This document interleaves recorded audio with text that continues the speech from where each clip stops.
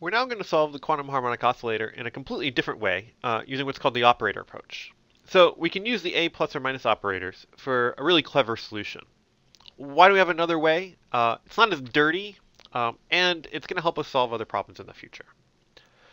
So let's go back to summarize what we learned about raising and lowering operators. So a hat plus or minus is 1 over the square root of 2 h bar m omega plus or minus p hat over I plus m omega x hat.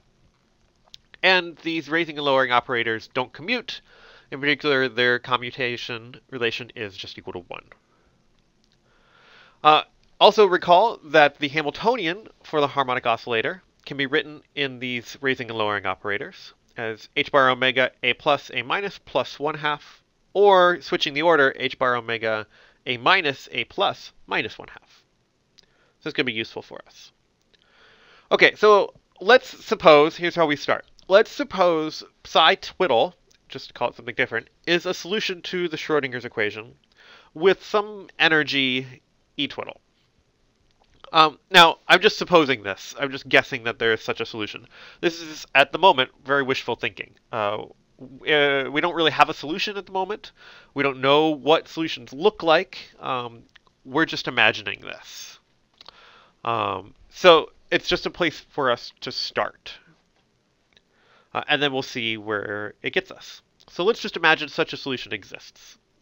So h hat psi twiddle is e twiddle psi twiddle. That's what we mean by it having a solution to the Schrodinger's equation with some particular energy. It's an eigenfunction of the energy of the Hamiltonian operator. So is a plus psi twiddle also a solution to the Schrodinger's equation? It seems like an odd question, and you can probably guess by the fact that I'm asking the question that it is. But let's see what happens. So let's take h hat, a plus psi twiddle. So h, the Hamiltonian, is this combination, so we're going to insert it there.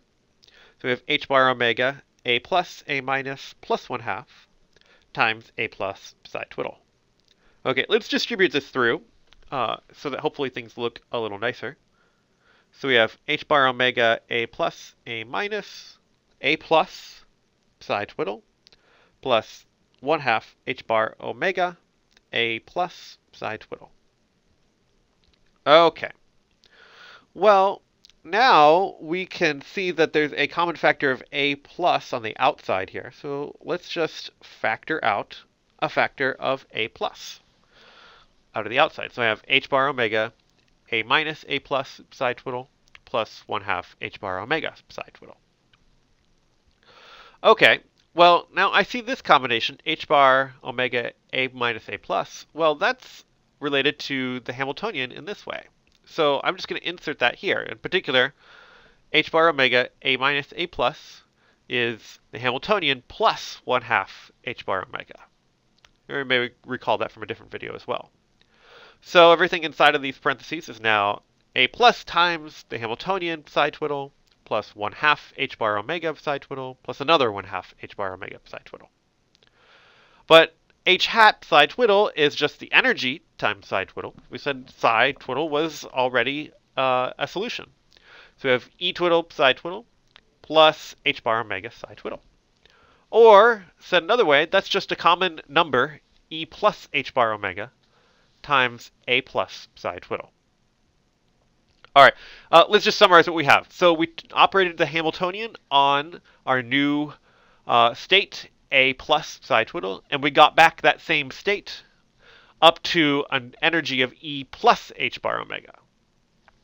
And so this is why we have been calling a plus a raising operator, because a plus psi twiddle is a solution. It is an eigenfunction of the Hamiltonian operator with a new energy which is larger by h bar omega. So we say a plus is a raising operator. More formally, what we mean by that, so what we mean is given any solution to the quantum harmonic oscillator, let's call that solution psi twiddle, with some energy e twiddle. So given any such solution, we can construct another solution, A plus psi twiddle, that is also a solution. Now it has a different energy. In fact, it has a raised energy of E twiddle plus h bar omega.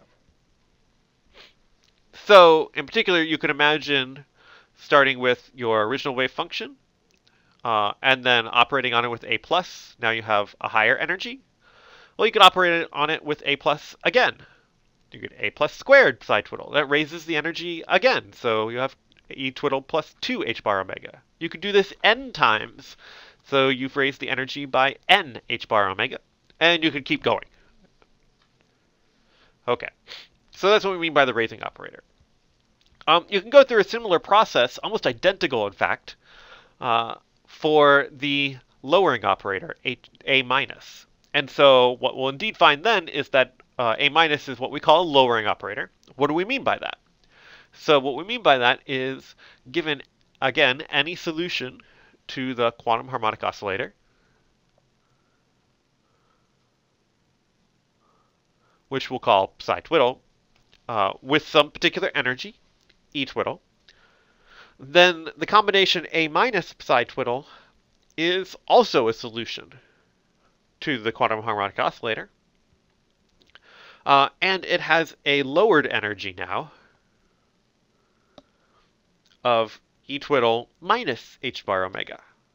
Okay, so in particular, you could start with your original state, psi twiddle, and then operate it on with A minus. So you have a new state, which is E twiddle minus h bar omega.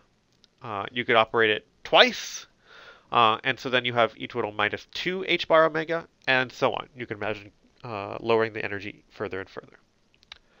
Okay, and so now we're going to use this idea to construct a ladder of states and solve the quantum harmonic oscillator.